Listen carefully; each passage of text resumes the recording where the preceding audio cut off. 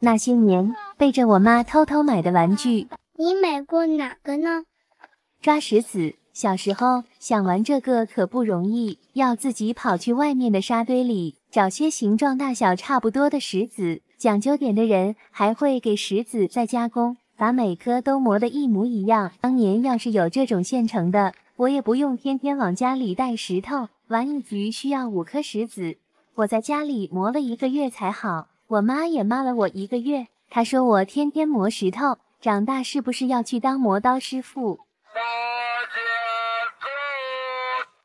冰凉贴，每年一到夏天，小卖部就开始卖这玩意。我同桌说，天气太热，贴上它就能给自己降温。我这么怕热，肯定要多买几个。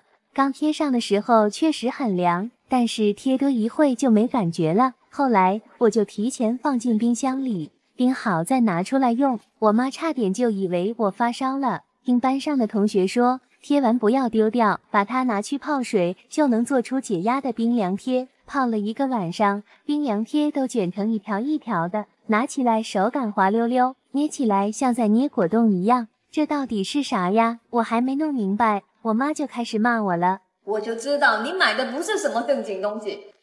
恐龙波波球，隔壁的二狗子买了一只不明生物，他说这个叫吹不破的恐龙。这世上还有吹不破的恐龙吗？跟我妈要了3块钱，去小卖部买了一个，拉起来弹力确实很不错。你们说这恐龙真的吹不破吗？觉得这恐龙吹不破的小伙伴请扣1，觉得能吹破的请扣2。现在我们就来试一下。听说恐龙先生最近便秘，那肯定要来疏通一下。我的天，你这便秘也太严重了，吹老半天没有一点反应，严重怀疑这根吸管没有出气孔，只能自己改造一下。欧了，这一次肯定能把便秘治好。我吹，恐龙终于膨胀起来了。只是吹完的恐龙不仅脸歪了，连站都站不住。看来便秘还没治好，继续吹。难道这家伙真的吹不破？我嘴巴都要吹肿了，脑袋开始缺氧，再这么吹下去就得换恐龙给我做人工呼吸了。但是我不能放弃，拿出我的终极武器打气筒。奇怪的是，这恐龙跟装死一样，一点反应都没有了。拔出来看一下，原来恐龙已经破了1个洞，明天就拿去打二狗子的脸。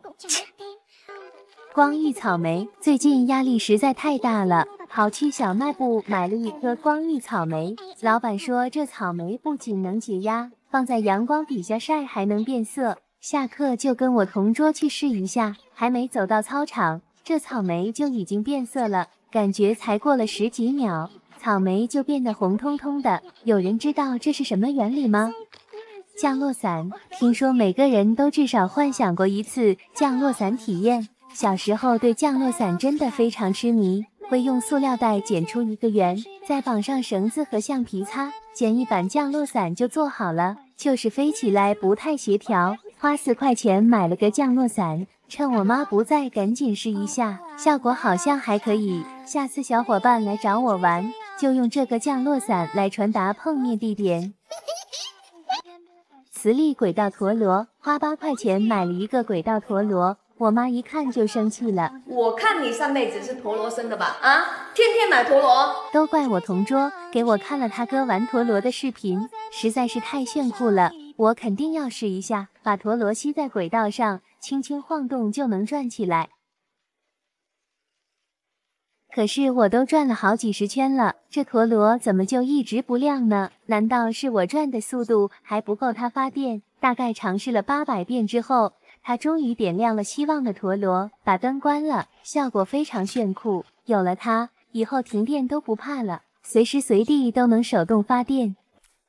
Nice。人生再长也不长，啪啪噗，啪啪呸，啪啪哒哒哒哒哒。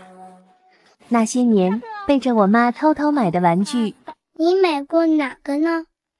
捏面人，这就是我们小时候的解压神器。捏捏乐他爷爷捏面人，看起来平平无奇，捏起来非常解压。你让他笑，他绝对不敢哭，不用整容就能变成锥子脸，眼睛想变多大就变多大，简直就是变脸大师。小的时候一直很好奇，它里面装的是什么。直到有一次，我不小心把它弄破了。我妈说这不就是气球加面粉吗？以后都不用花冤枉钱了，自己在家就能做。气球加面粉就能自制解压神器，觉得可行的扣1，觉得不可行的扣2。家里只有这种气球，拿一个试一下。感觉装面粉是个技术活，只能一点一点的装。你们说这么多面粉，捏面人是怎么装进去的呢？我才没装多久，气球已经满了，给它抖一抖，再甩一甩，实在是装不下了，那就到此为止，给它打个结，画上漂亮的卡姿兰大眼睛，就完成了。试玩一下，不能说做的一模一样，只能说它跟捏面人毫无关系。翻花绳，读小学时课间最爱的游戏之一，随时随地只要有绳子，就能跟小伙伴玩起来。据说花绳的造型来源于古老的宗教神话，高手甚至可以做出千百种方法。我来来去去就只会这么几种。后来因为我总是把绳子弄丢，我妈都不让我买了，直接从旧麻袋抽出麻绳，让我自己做，要多少有多少。小礼炮这种东西通常是过年才会出现的，因为小时候看烟花是很奢侈的事，逢年过节小伙伴就会买这种小礼炮来玩，拉一下礼炮后面的绳子，就会炸出一团纸烟花。突然有一天，它就出现在班里，男生会趁你不注意，在你的身后拉响礼炮，魂都给吓没了。好在他们都去校长室喝茶了。弹射火机，去小卖部买了5只弹射火机，老板说这机套在手上就能发射，虽然它叫火机，但看起来半死不活的样子。把5个手指都套上火机，你就能拥有最火爆的火机美甲。赶紧来试试这机的威力！真没想到这机看起来弱弱的，弹射能力这么强悍，距离10米也能精准投射。就是这满强的火机下不来了，我妈回家应该不会骂我吧？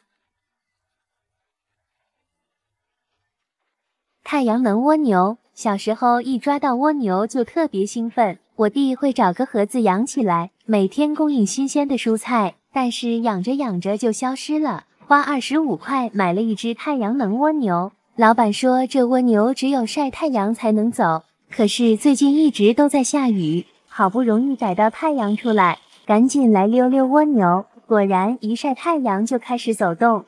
可是太阳只要弱一点，这家伙就赖着不走了。隔壁二狗子问我哪买的，偏不告诉他，让他眼红死。烦死了！摔不烂的番茄。放学路过二狗子家，二狗子说他有一颗摔不烂的番茄。如果不是亲眼所见，我是万万不敢相信的。跑去小卖部买了4颗，打开一看，这不就是捏捏乐吗？怎么可能摔不破呢？现在就来试验一下，我摔，我摔，我再摔。想不到这番茄还挺耐摔的，照这么摔下去，我是不是能变成铅球运动员了？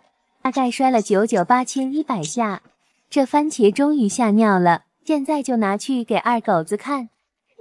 种水晶，小时候经常刨沙堆，就是为了找到遗落人间的水晶。小卖部老板说，现在水晶可以自己种出来，1包白色粉末，1个量杯，1根雪糕棒，1颗白色石头，1包不明粉末。老板说是色素，现在就开始种水晶，倒入80毫升的水，加入所有的粉末，来一点点色素，用木棍给它充分搅拌，一直到所有粉末都溶解，拿出白色晶盒，轻轻放进溶液底部。接下来就是慢慢等待。第1天，溶液变清澈了，里面还有很多小气泡。第3天，看起来似乎长了那么一点点。第5天，看起来没啥变化，但是杯口长了一圈白色的东西。说明书说要把它清理掉，不然会影响水晶生长。又过了好几天，我的紫水晶还是没出现。你们说这水晶到底能种出来吗？15天过去了，来看看水晶长得如何。说明书说15天就能长出来的。看了一下，我的水晶是不是被偷了？把杯子里的水倒出来找一找，除了一堆粉末，一颗水晶的影子都没有。晚风吹拂澎湖湾，白浪逐沙滩，没有烟云追斜阳，只是一片海蓝蓝。